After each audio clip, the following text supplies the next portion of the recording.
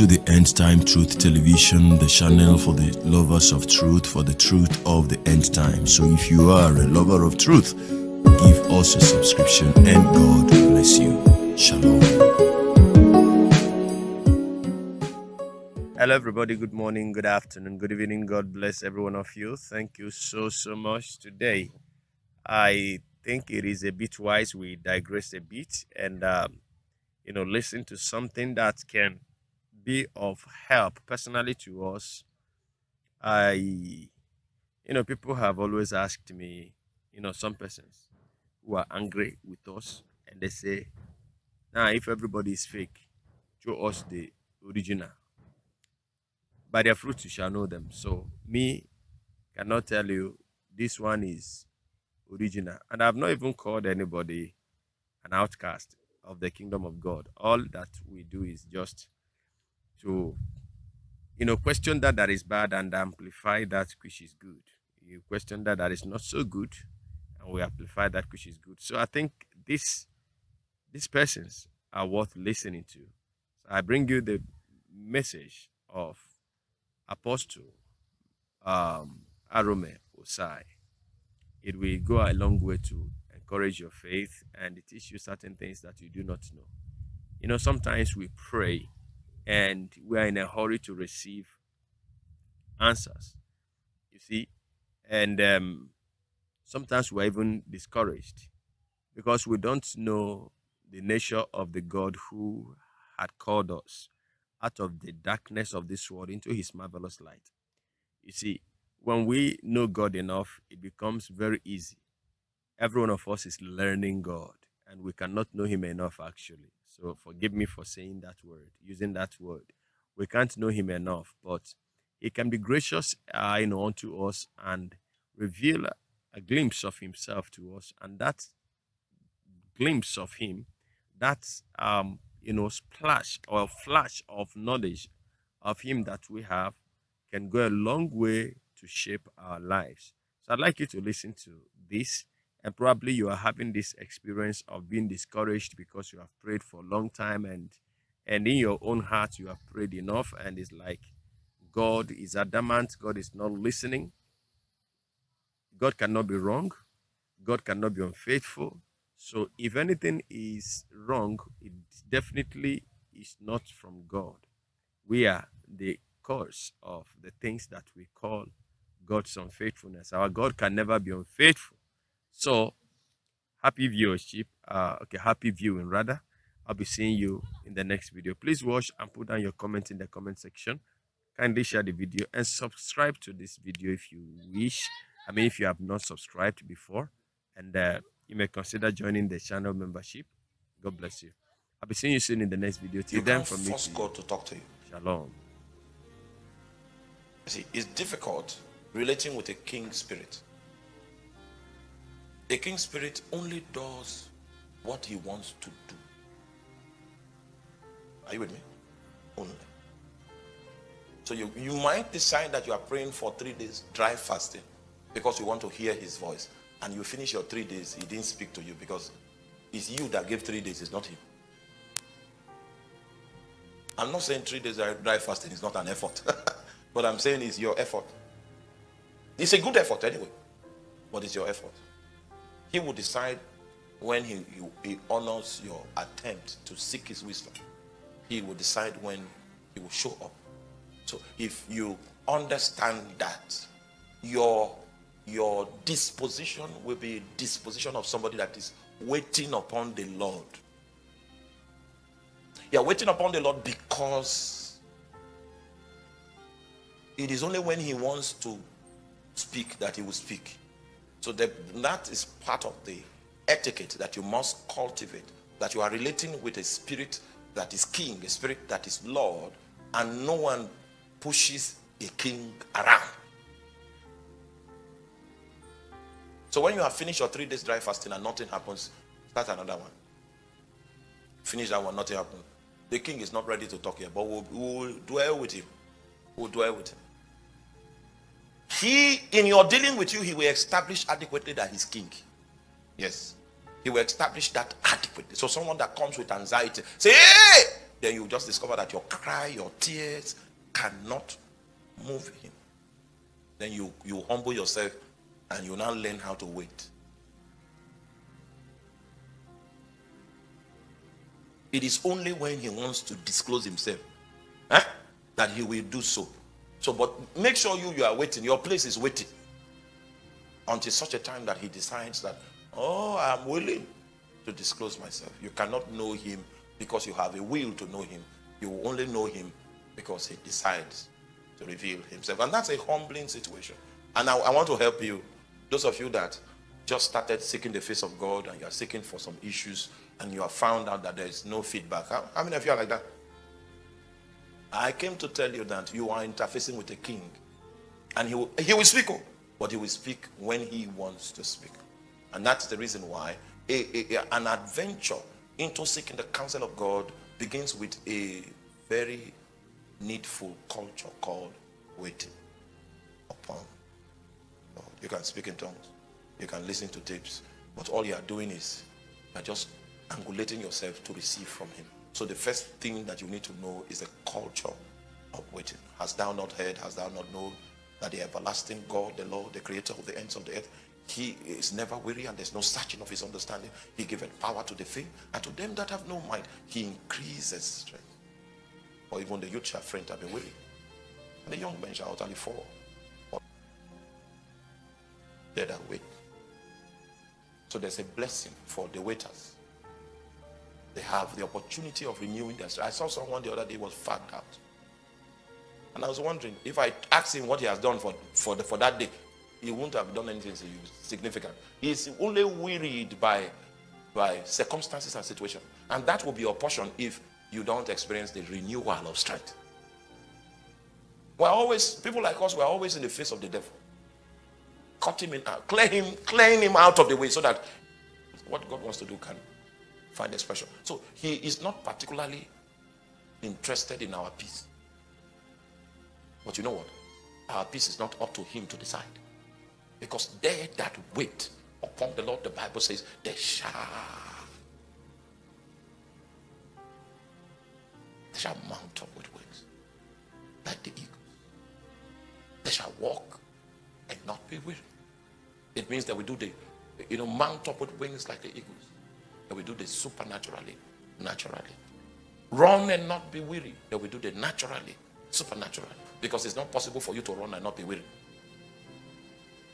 So running is natural, but running and not being weary is doing the natural, supernatural. That's the proof that you have found the Holy Ghost. You can do the supernatural naturally, and you can do the natural supernatural. Now listen. Whereas talking is natural. I can talk to Pastor Tony, and we'll talk from morning till night. But talking to God is not natural. When you find a man that can talk to God from morning till night, he's not doing it with natural abilities. It is when you attempt. It might look natural. He's just sitting there, just talking to God. Say, God, and he's talking to God from morning till evening. And then you see him. He's still kneeling there and he's talking to God. Say, wow. Me too, tomorrow I will talk to God. And then you start. After 10 minutes, slumber. You wake up even very late. You will know that he's doing something supernatural, but he's doing it naturally because he has found the Holy Ghost. So there's a blessing for the people that decide to wait. Part of it is renewing their strength. Saw some people that were burning for God those days on campus and entered into the banking sector and all of that. And they were wondering why I could still pray the way we prayed on campus. He had wandered out of that waiting place. So he's now seeing the supernatural as a wonder. Meanwhile, it should be something he's interfacing with, and he's at home with the supernatural. The reason why that is possible is because there is an arrangement of renewal of strength that is in the Holy Spirit. So the king will not come just because you are crying. Waiting is part of the culture of the adventurer. Waiting is part of the culture of the pilgrim. Because the one before whom you have come is a king. I've seen people that took off like tornadoes. 7 years later, they came back. with stories of woes, and all those 7 years were wasted. Meanwhile, they were moving fast because they wanted to catch up with destiny, but they went without the Holy Ghost. So the devil helped them waste 7 years. It was after 7 years they realized, Satan, he's been around a long time. He's only a man that is helped by the Holy Ghost that can outsmart him.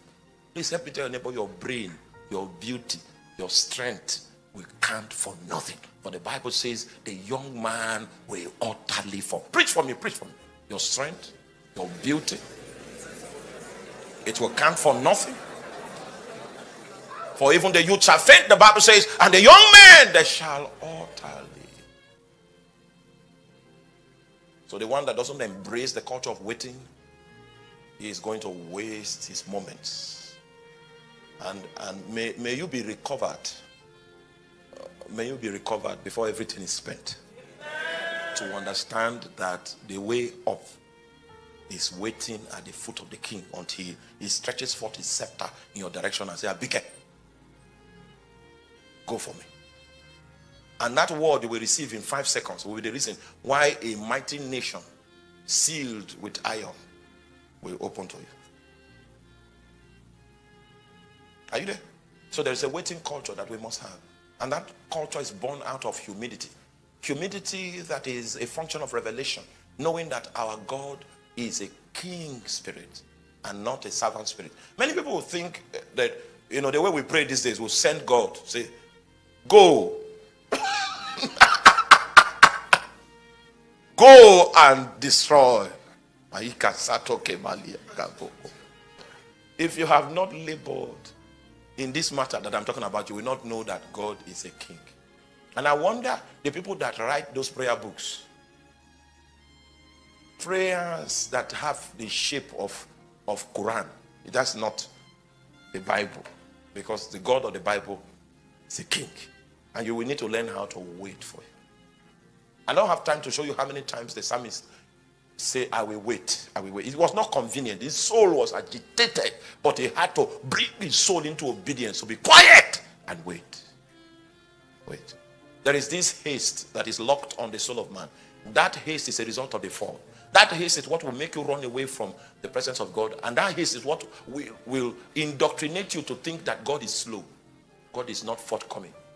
God wastes time. The reason, one man, an elder of a church was caught in a herbalist shrine. He said, you too, you came. He said, God to the tea. God the tea. God the tea. God the tea.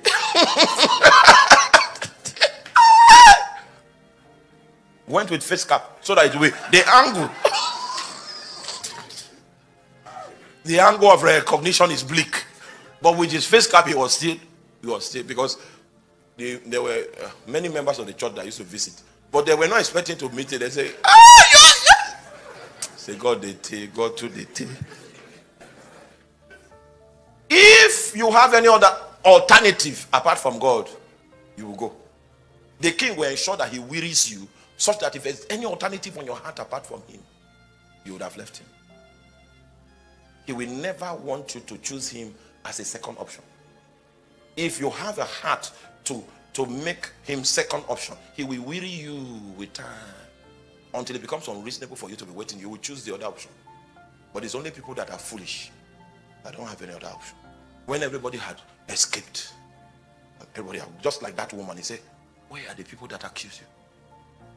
Oh, they are gone. Me, myself, I do not accuse you. There are people that will leave. I remember there was one guy those days in Kano. He said, God, if I must die so that you can move, then kill me. I die. The day God wanted him. When I brought the list of people that will preach in a crusade and his name was not there, he was the first problem we had. He fought us till that crusade finished. Meanwhile, anytime he preached, he said, kill me, God! So that the kingdom can come. That was the day we realized he didn't mean that he was. The Lord knows your heart. 5 years later, when I entered into Kano, I was looking for him because they said he has given his life to Star. That's the man that used to say, let God kill him. Yeah. See, God is not so moved by our public talk. Because we know how to say what people want to hear. But in the practicalities of interfacing with God, it has to do with a heart of sincerity. A heart that honors God genuinely. A heart that doesn't have any alternative. A heart that is willing to wait when it seems like you have wasted time. And people want to mock you. Then the monarch will rise from his throne and use his scepter to touch you. He will open up your spiritual senses to be able to hear him speak to you face to face. The objective of this teaching is that each and every one of us will be able to come to that point when he will speak to you face to face. He will make you wait. He will wait for long. And then if it is clear that you have no other alternative but him, then he will show you that he's the creator and that he doesn't dwell in eternity. And it doesn't take eternity for God to do what is eternal. When I went for youth service, I was determined that I will not come back until I find God. I was posted to Kano and I was not willing to come back home until I find God. What was our salary in those days? The government paid us one money. I've forgotten the amount. I think it's 7,500 naira. So at least you are being paid. You don't need to write exams.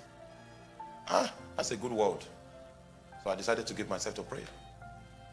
I said, if you can be known, I'm here to look for you. If you can be found, then I will seek you. And then you will think that when you have made up your mind to seek the Lord, that he will just appear. No, your heart is not aligned. You see, a camera, before the focus on the camera can be clear, there are some adjustments that need to be made in order for adequate, accurate alignment to come into place. And so God begins to work on your heart. Oh my, oh my. Some people came to God because they were told in wherever they went for training that God is about results. He's going to clear your doubts. He will clear your doubts. But you will know that it's not about results. You will know that it's about him. Life is about him. Not about what you drive. Not about what you can do. Not about how beautiful you are. Not about how much money you have seen. It is about him. And everything that must be done in his name must be done to give him glory. I'm only a conduit pipe through which he can be glorified, through which the desires of his heart can be satisfied. And when I bring myself to that place where I solve the problem of satisfying the desires of his heart, I'm living for him. I always have access to him because I'm living for him. I'm not living to do my thing. And then when you begin to live for him, he will show you that that's the greatest thing that you can do with your life. You live for him. You live for him. If he wants to begin the regime of blessings that are in the Holy Ghost on your life, the first thing he will do is that he will activate your receptacle. He will activate your receptacle. He will make your spiritual senses active so that when he moves over your heart, your spiritual senses will be able to discern what is locked in his movement. You see, when Jesus speaks, that utterance is trapped in the Holy Ghost like a wave. And then he moves over your heart with that frequency. If your heart is trained, if he's the one that has activated your senses, you'll be able to discern what is on the heart of Jesus. That is the proof of intimacy. You must have passed the test of submission. You must have passed the test of acknowledging that he's king. You must have passed the test of waiting. And the whole agenda of life is to wait to receive instruction from him. You must have passed the test of prayer. You must have made prayer a consistent part of your daily life. Are you with me? You must have passed the test of alignment. And alignment in this case is all of the meaning of the word holiness. I'm doing what he wants me to do. I'm here because he says I should be here. I am doing this matter because I told you some time ago in 2009, Jesus appeared to me and spoke about youth ministry. From 2009 to 2019, I went all over the landscape. The meaning of 10 years in my life was a 9 seconds encounter I had with Jesus where he spoke about youth ministry. That was the beginning of 10 years of my life. It must be known that you are living for him. When you have passed these basic requirements, then he brings you to the next level where he empowers your inner senses to be able to perceive him. When your inner senses are empowered to perceive him, he is no longer far away. You can never be depressed anymore. Doesn't matter what happens. Who dies, who lives, who becomes president, what is happening. No. He can never be far away again. He becomes that friend that sticketh closer than a brother. The kind of relationship he wants is an intimate one. God is a very jealous personality. He will not share you with anybody. Very intimate one, very personal, very private, very affectionate. And the things that he is doing within the stage of your heart, the next person sitting by your side will have no clue.